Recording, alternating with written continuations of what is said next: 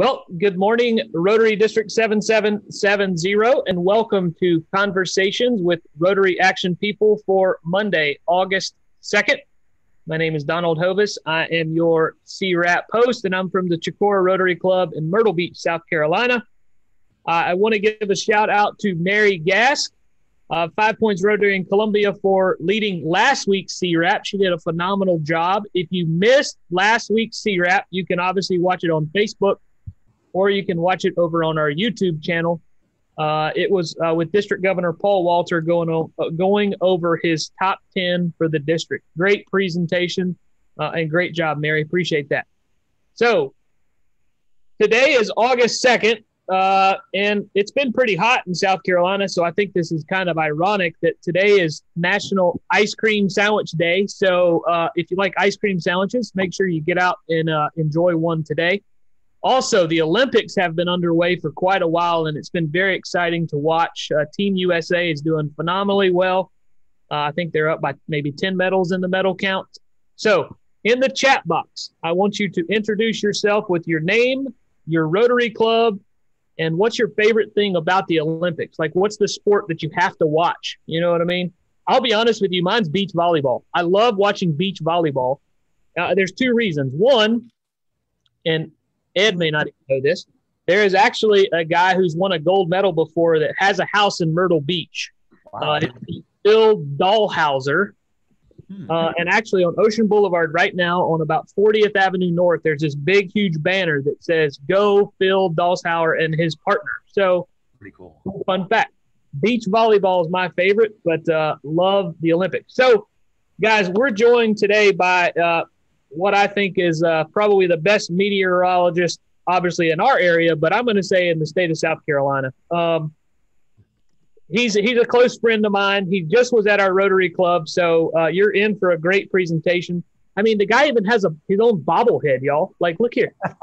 Right? He has his own bobblehead. It's seeing out, too. That's funny. He has his own hashtag, right? Like, that's what Ed said, right? I mean, this guy is phenomenally. So to talk about hurricanes, from WPDE ABC 15, that's the ABC affiliate in the Myrtle Beach area. Let's give a warm welcome to Ed Piotrowski. Thank you, everybody. You're way too kind, Donald. I'm just happy that the check doesn't bounce on a daily basis. Got to keep the family fed, right?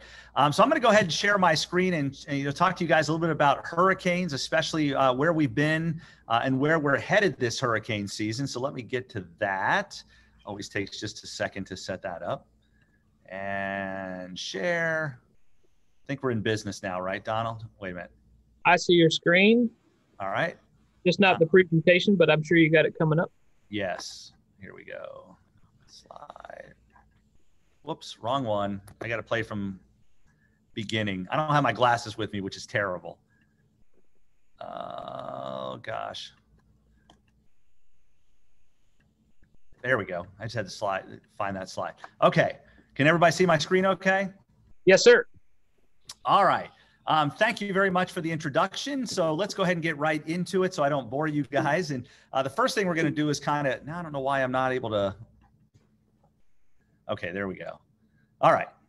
Usually I just hit my space bar and it moves on, but it was not doing that. Anyway, a little bit about past hurricanes in our area. And as we all know, it's been an incredible 5 years in our area. Of course, a lot of people remember Hurricane Florence more than anything else because of all the rainfall that it produced in our area. What's amazing about Hurricane Florence, when it was moving through Horry County and the rest of South Carolina, it was no stronger than a tropical storm. And a lot of people fear hurricane winds, which is, of course, a big deal, but it really is the rain that is the calling card of many of these slow-moving tropical systems that can cause catastrophic flooding, not only in our area, but pretty far inland as well. We had more rainfall from Hurricane Florence than we have seen in any other tropical system since 1950. And again, it was just a tropical storm moving through. So always remember that the amount of rainfall you get from a tropical system is not at all related to how strong it is, but how slow it's actually moving. Hurricane Hugo, those of you who've been around a while, may remember Hugo was a Cat 4 at landfall, but because it was moving at 28 miles per hour, it did not dump a tremendous amount of rainfall. So flooding was not an issue with Hugo. It was all about the rain and wind with Hurricane Hugo. So there's Hurricane Florence. These are the rainfall totals that we experienced, almost 2 feet of rain over a couple of days in Loris. When you get that amount of rainfall in 48 hours, that's basically half the rainfall that we get in an entire year. So that's going to cause extensive flooding, and we certainly saw that in our area. Lumberton had 22 inches of rain. Even Myrtle Beach had over 10 inches of rain, which doesn't seem like a lot, but it is when you get it over a couple of days. That sent our rivers to record levels. Records that were broken or actually set just 2 years prior when Hurricane Matthew came through. And of course, those records were shattered by Hurricane Florence with the Waccamaw River, the Intracoastal Waterway, and all the other rivers you see here breaking records for the highest they've ever been on record. And that too caused extensive flooding, as you can see here.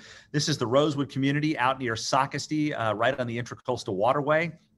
And they have flooded similarly for the last 3 out of 4 years. So it's been an incredible run with catastrophic flooding in our area. And unfortunately, on a globe that is warming, regardless of what you believe in terms of who's causing it, you're going to have bigger rain events. The warmer the globe is, the more amount of moisture it can actually hold. And we've also seen that even though hurricanes may not get stronger over time because of the globe actually warming, we have seen plenty of proof that they slow down, and when they slow down, they produce a lot more rain like what you're seeing here. So this was out near Socastee and in Conway when Florence came through.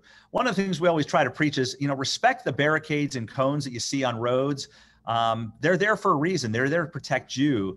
Often right after a hurricane, people want to get out and explore or go see their property or whatever it may be, but water is still very, very high. It takes a long time for that water to recede sometimes, and you may not know what you're getting into. In a case like this, there was water over the road. The person drove into this water having no idea just how deep the water was and how much of the road was actually undermined. So this was the end result, but thankfully nobody was actually hurt, seriously hurt or killed with this particular accident.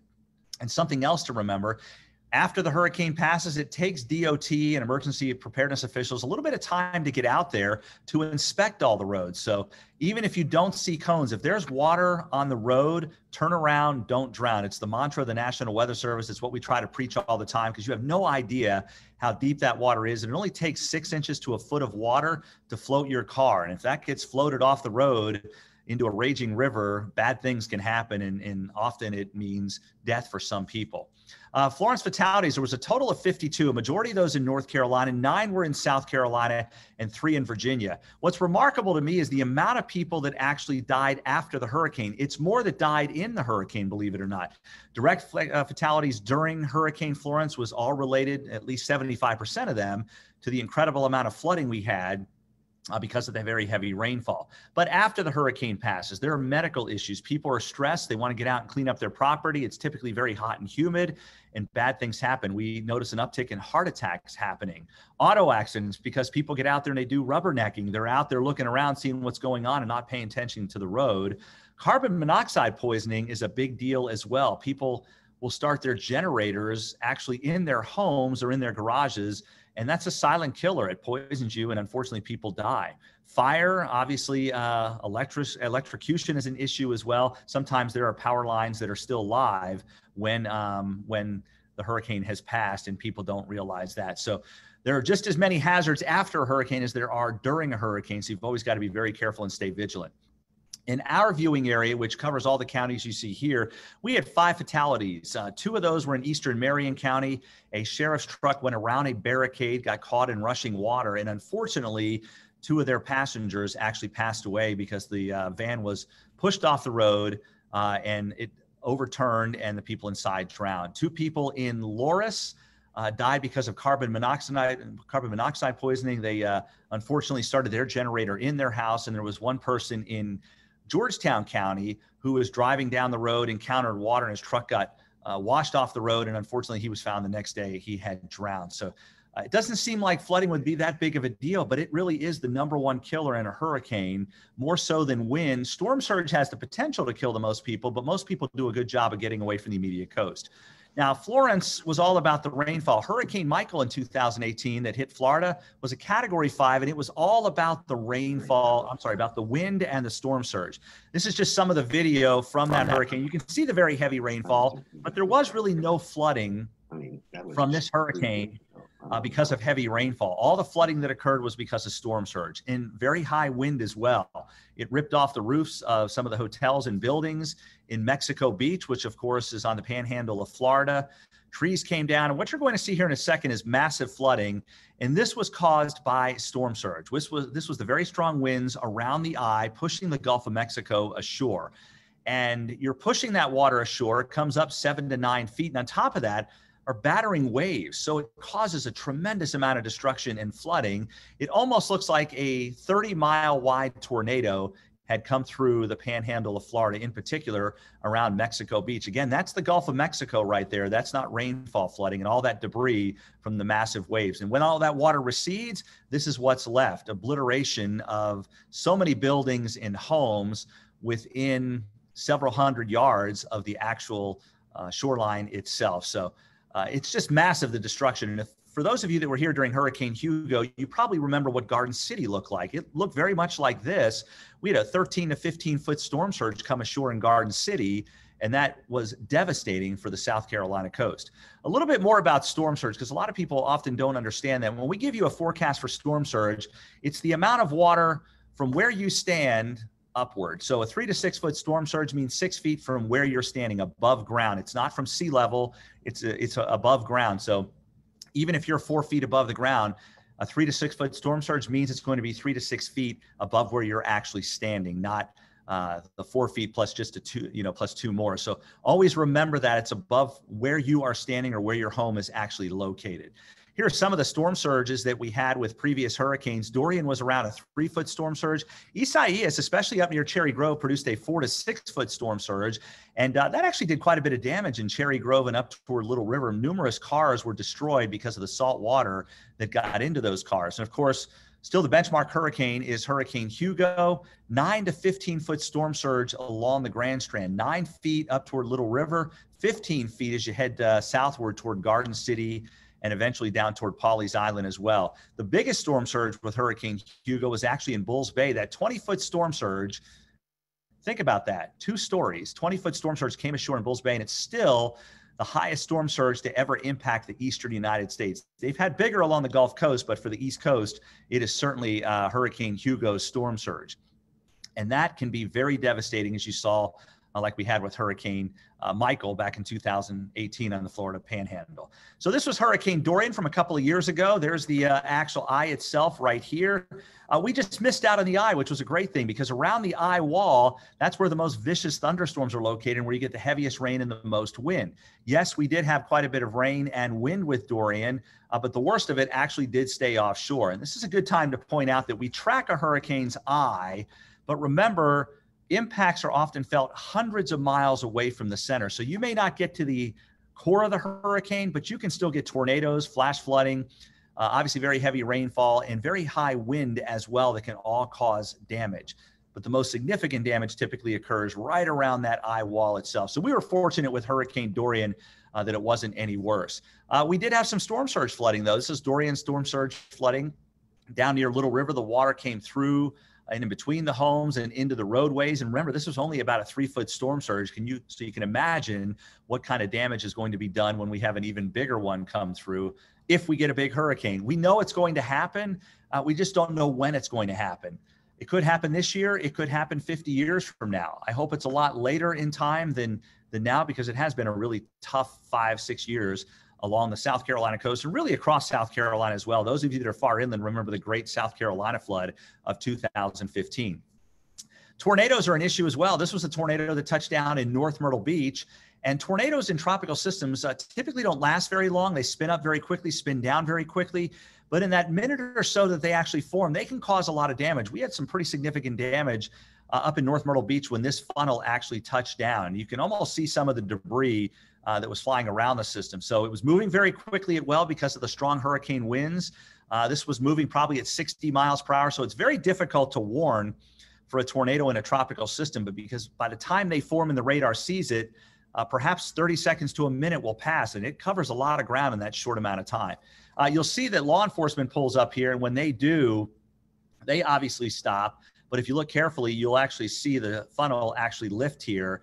The sky gets a little bit brighter beneath here. So this tornado was on the ground for about a minute and a half, and that was it, but it did cause significant damage. And here comes law enforcement riding up, and then you start to see a clearer sky there as the tornado actually lifts and begins to move on. So just another hazard you have to worry about in hurricanes. Dorian produced over 14 inches of rain in Litchfield, but the difference with this hurricane was that we were very dry leading up to Dorian, which was a good thing. When Hurricane Florence came through, we had been very, very wet. So it was already, the ground was already saturated. So we got a ton of flooding on top of what we already had because of all the rain we had. We didn't have much flooding during Hurricane Dorian simply because we were very dry. And we've been pretty dry so far this summer, but that is going to change, at least for those of us near the coast. This week, we're expecting rounds of heavy rainfall. It'll taper off as you head farther west, but we've got an old front that's stalling over the area and a trough over us, which will just produce rounds of showers and storms that could total anywhere from I-95 to the coast, 3 to 8 inches, closer to 7 or 8 inches near the coast. That's over the next 3 or 4 days. So flooding is possible, but it should be fairly minor since that amount of rainfall is going to fall over 3 or 4 days. Anyway, that's the forecast. Peak wind gusts with Hurricane Dorian, 60s along the coast. We were in the 30s and 40s farther inland. Typically, that kind of wind doesn't cause much damage. Some trees will get knocked down. Some roofing may be torn off in small pieces, but typically 60-mile-per-hour winds are not a big deal. Then last year, we, of course, had Hurricane Isaias. And, you know, before the hurricane started, I go, this will be the hurricane that impacts us because it took me forever to figure out how to pronounce Isaias. And I honestly didn't get it right until the hurricane actually passed. But anyway, Isaias was actually a strengthening hurricane on approach to the North Carolina coastline. And the eye made landfall right in Ocean Isle. We were in the eye wall on the western side.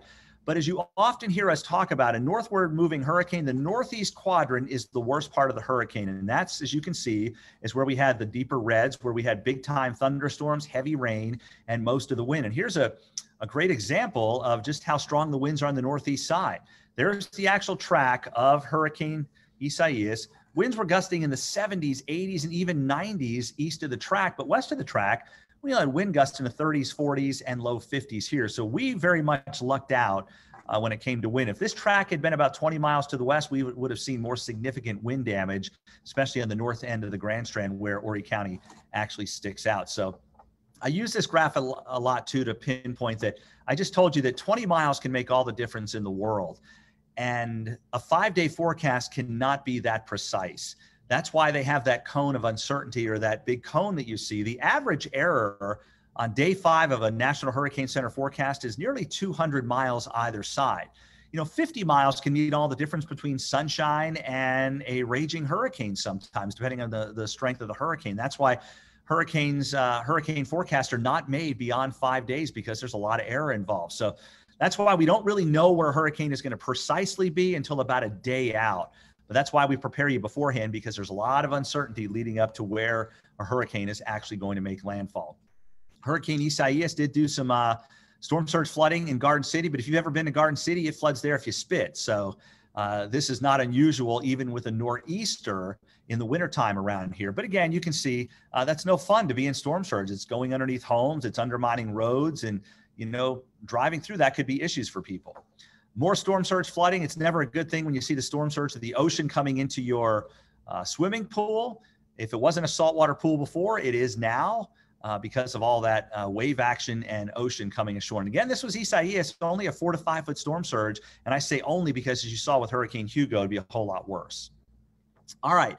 Elsa, of course, was the one tropical system that gave us a lot of rainfall this year, but it was actually rainfall we needed simply because we had been so dry. Elsa came through with up to 3.5 inches of rain in our area, and we actually had higher wind gusts with Elsa than we did with Hurricane Isaias, and it's simply because Elsa came literally right over us, and that made all the difference in the world. It actually tracked just inland, so we were able to get stronger wind gusts. We were on the stronger right side of a tropical storm as it came through our area. So a quick look back at 2020 before we look forward to the rest of this hurricane season. It was quite a year. We had 30 named storms. It looks like a huge bowl of spaghetti on this map here. 30 named storms is a record. The average, at least the 30-year average up until this year, was for 12 named storms to form, 6 hurricanes from that, and 3 major hurricanes to form. That's in an average season. We had 30, 13, and 6 last year, one for the record books as well. Something to remember, 6 or 7, though, of the tropical systems that formed in 2020 only lived about a day. So there have been much more impactful hurricane season in terms of really catastrophic hits from major hurricanes. But still, this was a bad hurricane season for a lot of folks. 2020 beat 2005 for most named storms. We did not beat 2005 for the most hurricanes. That still holds a record of 15. There were 7 major hurricanes in 2005. That's category 3 or higher. And of course, we had 6 in 2020. But the only statistic that matters is how many of those tropical systems actually hit you. And unfortunately, the United States got hit by 12 tropical storms and hurricanes last year, shattering the old record of 9 set back in 1916. These were all the landfalls. Here in South Carolina, we were pretty lucky. We had Bertha early in the season. And then, of course, Hurricane Isaias on August 4th, which is pretty close to today. And of course, most of the hurricanes actually made landfall in the Gulf of Mexico. So Louisiana was particularly hard hit. They had 5 tropical systems hit them. 3 were hurricanes, 2 were major hurricanes, and 1 was not a major hurricane. But it was just an awful year for the Gulf Coast. So, you know, again, no matter how busy a hurricane season is, it only takes 1 hitting you to make it a really bad season. Last year, we went through the standard alphabet. Now, I know there's 26 letters in the alphabet, but we only use 21. And it's simply because it's not only America, but the countries of Central America, the countries of the Caribbean, South America, who have a say in what the names are going to be. And Spanish and French in particular, they don't have very many names that begin with Q, U, X, Y, and Z, so they decided to exclude those names. So anyway, when we got to the end of 21, we had to move on to the Greek alphabet. Problem was we have to retire some of the storms because they were so powerful when some of these came through during the latter part of the hurricane season. But you can't retire an actual letter of an alphabet.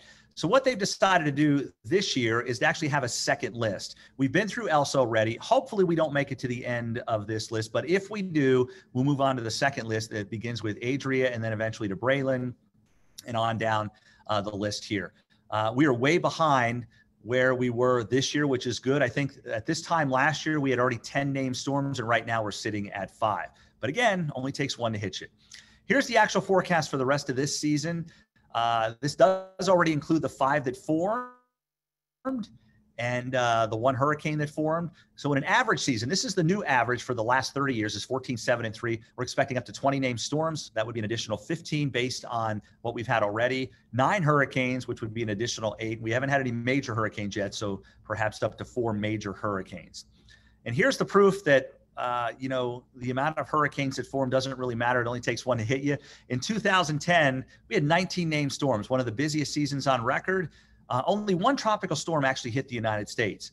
Then in 1983, we only had 4 named storms all season long, but that was the year Galveston and Houston got hit by a category 3 hurricane. And a lot of you probably remember Hurricane Andrew back in 1992, a category 5 hurricane that hit South Florida. It was one of only 7 named storms that entire year, and it didn't form until the middle of August. So the very first named storm of the season in the Atlantic in 1992 didn't form until the middle of August. So if I told you there's only going to be 4 and 7 named storms, most of you think you're never going to get hit. That's probably what people in South Florida thought as well. So a little bit about what makes a hurricane season active or not.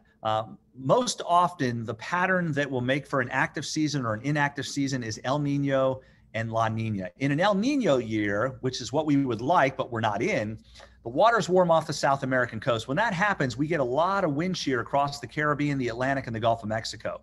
When that happens, we get decreased tropical activity because I know the winds get very strong in hurricanes, but they need a very pristine environment with no wind shear. In other words, not tilting the hurricane and the thunderstorms to actually survive. So when you get a lot of wind cutting across the hurricane, it prevents it from venting properly, and they can actually collapse and die or not even form at all. So you see a reduction in the number of tropical storms and hurricanes when you have a lot of wind shear. The opposite of that is La Nina, which is kind of where we were last year and where we are this year as well. The waters are cooler off the South American coast, so you don't have as many thunderstorms out here, and that lightens the wind shear. creating a more pristine environment for tropical storms and hurricanes to actually form. So that's one ingredient that we have this year that would lead to a more active season. One of the things that has been good so far is the main development region. That's the area from the African coast through the Caribbean and into the Gulf of Mexico. Waters have actually been near or slightly below normal. They're still warm enough to produce a hurricane, but if you don't have incredibly warm water, sometimes you don't get the really big hurricanes or a ton of hurricanes to actually form. That could change in a week, though. If the winds were to lighten up across the Atlantic Ocean, so what happens there, let me explain that. When the winds are strong, moving from east to west, they turn the water over, so you get upwelling, cooler water from below. If those winds happen to lighten up, the surface of the water will warm up very quickly over a week's time. So we'll see what happens as we head through the peak of the hurricane season. Our water temperature is fluctuating between 83 and 85 right now. I forgot to update the actual box there. I should have moved it to August 1st, but it's warm, but not as warm as it was last year. And right now we're still very quiet in the tropics, which is very good news. And there's a couple of reasons for that. This past Friday, when I made this, we still had quite a bit of dry, dusty air coming off the African coast. And that dry, dusty air actually helps to evaporate moisture or soak up moisture that's in the air. So if you don't have that, it's very difficult for thunderstorms to actually form. This is pretty common in the month of July. We will typically see the stronger winds abate as we head through August, and you have less dry, dusty air moving across the Atlantic Ocean. Something else that a lot of people may not know about that we often see in a hurricane season is the Madden-Julian oscillation marching across the globe. Every 30, 60 days, this atmospheric wave moves around the entire globe. And back on July 22nd, it moved into our area. The suppressed phase did. And the suppressed phase just means the air is actually sinking. When the air sinks, you're not getting a whole lot of thunderstorm activity because air has to rise for that to happen. So we now have gone 23 days, I think, without a named storm in the Atlantic, and it's simply because of the Madden-Julian oscillation actually preventing that. What we are going to see as we head through the month of August is more of an enhanced phase begin to cross the Atlantic. And that simply means that the air is going to begin to rise more readily, and that could lead to a higher potential for tropical storms and hurricanes to actually form. Very little to nothing is expected to form this week. There was hints of some stuff trying to develop this upcoming weekend or early next week off the African coast. We'll see if that's the case, but chances are this very, very quiet period is going to come to an end here as we head through the month of August. And then, of course, activity typically peaks in the month of September. The historical peak of hurricane season is September 10th, but really that window from August 20th to October 10th, that's a 52-day period where we see more than half of our tropical storms, but more importantly, 2/3 of our hurricanes and 73% of all the major hurricanes, which are category 3 or higher. So that window of peak activity is still yet to come for our area. I mentioned September 10th. Here in South Carolina, a lot of you know after Labor Day is when we often get most of our big hurricanes. You can see all the hurricanes that have come after September 10th and hit the South Carolina coast. Category 2 Floyd in 1999, Hugo September 22nd. A lot of people don't remember Hurricane Hazel, which was a category 4 that slammed into Little River on October 15th. And we've actually had a hurricane on October 31st actually hit the South Carolina coast. It hit Garden City as a category 2 with 105-mile-per-hour winds. So just because we get past the peak doesn't mean it's all downhill. That's when we need to be most vigilant here in South Carolina based on our history. Something else to remember, and we're almost done here so you guys can ask some questions. Be vigilant this time of the year. Things can change very, very quickly. The Hurricane Center will put out a forecast, and as brilliant as they are, and they're the best in the world, those forecasts can change. In other words, they may say, the forecast for this tropical storm is for it to become a hurricane, a category 1 in 2 days with 75-mile-per-hour winds. Well, over the course of time, that's changed, and it may develop very rapidly. We see rapid intensification a lot during the months of August and September. And my point here is that all 4 of the category 5 hurricanes that have hit the United States were just tropical storms 3 days prior. So they escalated very, very quickly and were incredibly damaging. And there were a lot of people that were caught off guard because they saw one forecast that said it was only going to become a category 1. They didn't pay attention the next day or the day after when the forecast actually changes. So just know that forecasts are going to change. A lot of you remember Hurricane Florence at one point was expected to be a category 3 or 4 making landfall on the North Carolina coast, and it made landfall as a category 1. So things can change. And don't sleep on a Category 1 hurricane. They can be devastating. They can cause tons of damage and they kill people. 175 deaths just in the last 10 years from Category 1s. And that's mostly because people don't take them seriously. Most people do a good job of taking 3s, 4s, and 5s seriously, but people blow off Category 1s and 2s, and unfortunately people die. Focus on the hazards, not the category. Category is simply based on the wind, but as I've shown you here today, wind, rain, storm surge, and tornadoes are all deadly hazards in a hurricane. So focus on the hazards that we described to you, not so much what the category is going to be. Obviously, the higher the category, the more potential there is for damage. But you know, Category 1, as I mentioned, can still cause a lot of deaths from flooding itself. All right, let me set this up real quick before I show you this video.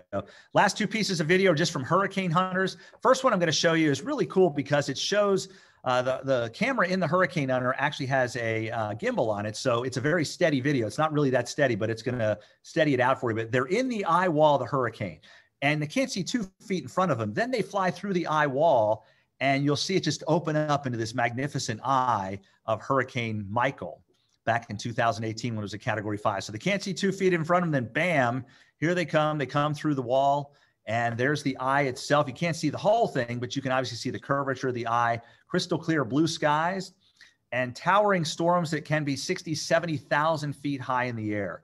Pretty impressive. I'll show that to you one more time. Okay. So again, they can't see 2 feet in front of them. Here's the window pane, in case you were wondering. And then boom, they're into the eye itself. This is when they're dropping what we call drop zones to see what the central pressure is in the hurricane. And these hurricane hunters are incredibly valuable. They take CAT scans of the hurricane. They basically are seeing where the heaviest rain is, how far out the strong winds extend, and so on and so forth. And because that data is so useful for the hurricane models, you can actually reduce the amount of warning necessary. In other words, if there's a 100-mile part of the coastline that's in a warning, if you decrease that by just a mile, you save a community $1 million, and they can decrease that by many miles. So your tax dollars pay for this, but it's well worth it because it saves communities a lot of money. The hurricane hunters that we use are often P3 Orions or C130s, and I believe that was a P3. Don't quote me on that. So here's what it looks like to be in the cockpit of a hurricane hunter when you don't have anything to stabilize the camera. And you can see how incredibly turbulent it is, but these men and women are pros and they're very brave, and it's actually very safe. They know what they're doing. They've never lost a plane in over 40, 50 years of flying through hurricanes. And again, they get incredibly valuable data. If you look down the bottom here, there's an actual radar on board. I'll show it to you one more time. So there's the radar. You can see where they are right there in that strong area of yellow, reds, and oranges. But they do that so they can get the most accurate reading of how strong the winds actually are. All right, so that's kind of everything I had. So Donald, if you want to take over and see if anybody has any questions, I'm game for that. Yes, we will allow for 3 questions. We have time for 3 questions. So if you want to come off of mute and ask a question, we have room for 3 questions.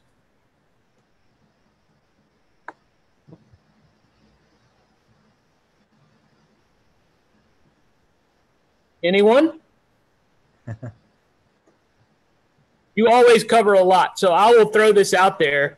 If you're not in the Myrtle Beach area, you should definitely follow Ed. I will tell you, Ed Piotrowski, WPDE, is his Facebook page. He does a tremendous job. And when there's a hurricane coming, he comes on and does a Facebook Live and goes over all the details and pretty much more than I can on TV. Great. Exactly. So, and I will also echo this, and Ed, you can throw this out there. I think you would appreciate this. Is, you know, we all have apps on our phone, right, to track the weather. But Ed will tell you your local TV weather app is probably a lot better than the Weather Channel or AccuWeather or those other things. So download your local weather app because they actually put the forecast in the computer. The other ones, they don't. So that's exactly right, Donald. And I think Bob has a question there. This is more of a comment.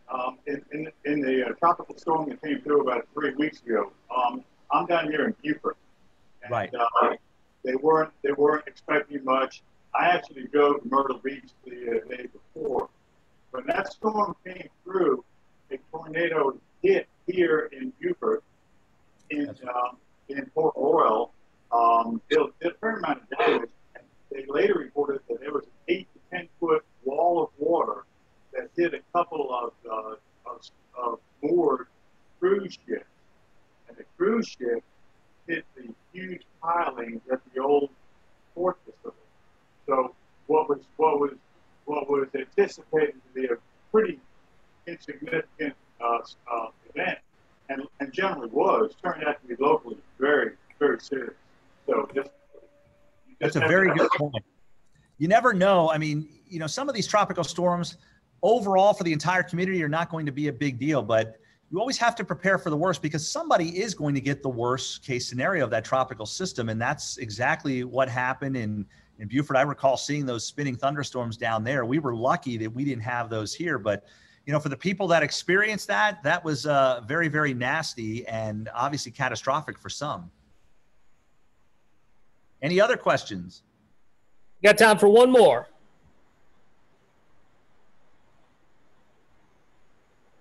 Looks like Mary. I'll ask one more. Ed, why do all the models, why are they so divergent early on? Now, late, you know, when the storm gets close, obviously they start to be more consistent. But why are they so divergent early on?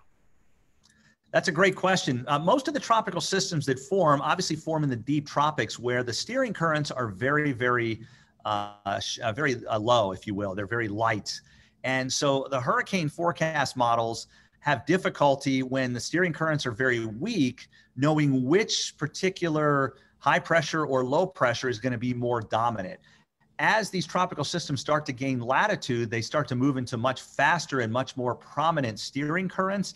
So it becomes very obvious where they're eventually going to go. And you'll often see when something's recurving, all those lines are stacked up on one another. But when they're in the Atlantic or the Gulf or the Caribbean, once you get out a couple of days, they start to really spread out. So it's not only the steering currents, but also a small error in a model like this tomorrow, you don't see much change in any of the models, but that error can grow to be this big or even bigger as you go out in time. So the models will start out close and they'll fan out over time. And that's why, you know, when you look at a 7, 8, 9 day forecast model and what we call ensembles, which is multiple runs of the same model, it'll look like a massive bowl of spaghetti because it's showing the hurricane going anywhere. So two things to remember: as you gain latitude, the steering currents typically get stronger. As it becomes more apparent what those steering currents are going to be, the forecast will become clearer as well. Well, I've always heard, and I heard this from a senior EPA official years ago, that no model is good. However, some are useful. That's a great way to put it. Every model, you know, everybody touts the European as being the savior of the model world, when in reality, it did a poor job with ELSA. It is not infallible. When you look at overall, the Hurricane Center uses what we call a consensus. It takes the 4 best or 5 best performing models and averages those out. And that average happens to be better than any single model. You think about it, in baseball, somebody that hits 400, that means they struck out, you know, 6 out of 10 times. You know, that would be failure in school. So the models are not perfect, but we try to use a consensus or an average to make the forecast better. And I think Mary had a question too. Oh, I was just going to make a comment. We don't have to worry about the storm surge. We're in Columbia, but we certainly have to worry about the rainfall and the wind, which the wind to me is very frightening. I guess if I were on the coastal water would be, but the wind is what frightens me so badly. Right. The wind and the rain are your primary threats there. If the track is to the west of you, then you got to worry about tornadoes as well. But the one thing you don't have to worry about, of course, is storm surge, like you said. Right. Exactly. Thank you so much. Thank you. Ed, thank you very much, buddy. Appreciate you coming on and sharing your knowledge with us today. You're welcome. Thank you all. Yeah, I did post your how they can find you on social media, so check him out, guys. He is tremendous. So thank you, Ed. All right. So have a great day, Ed. You guys too. Take care. Bye-bye. All right. So coming up next Monday, we have Mark Eisengren, who is the Public Image Chair from Rotary District 7750, who is going to be talking to us about a literacy camp that is in the upstate. On August 16th, Tom Ledbetter with the Rotary Leadership Institute. So with that being said, we're going to conclude today with the Rotary 4-way test. of the things we think, say, or do? Is it the truth? Is it fair to all concerned? Will it build goodwill and better friendships? Will it be beneficial to all concerned? Have a great Monday. Stay dry. As Ed said, rain is on the way. See you next Monday for the next conversation with Rotary Action People. Take care, folks. That's a wrap.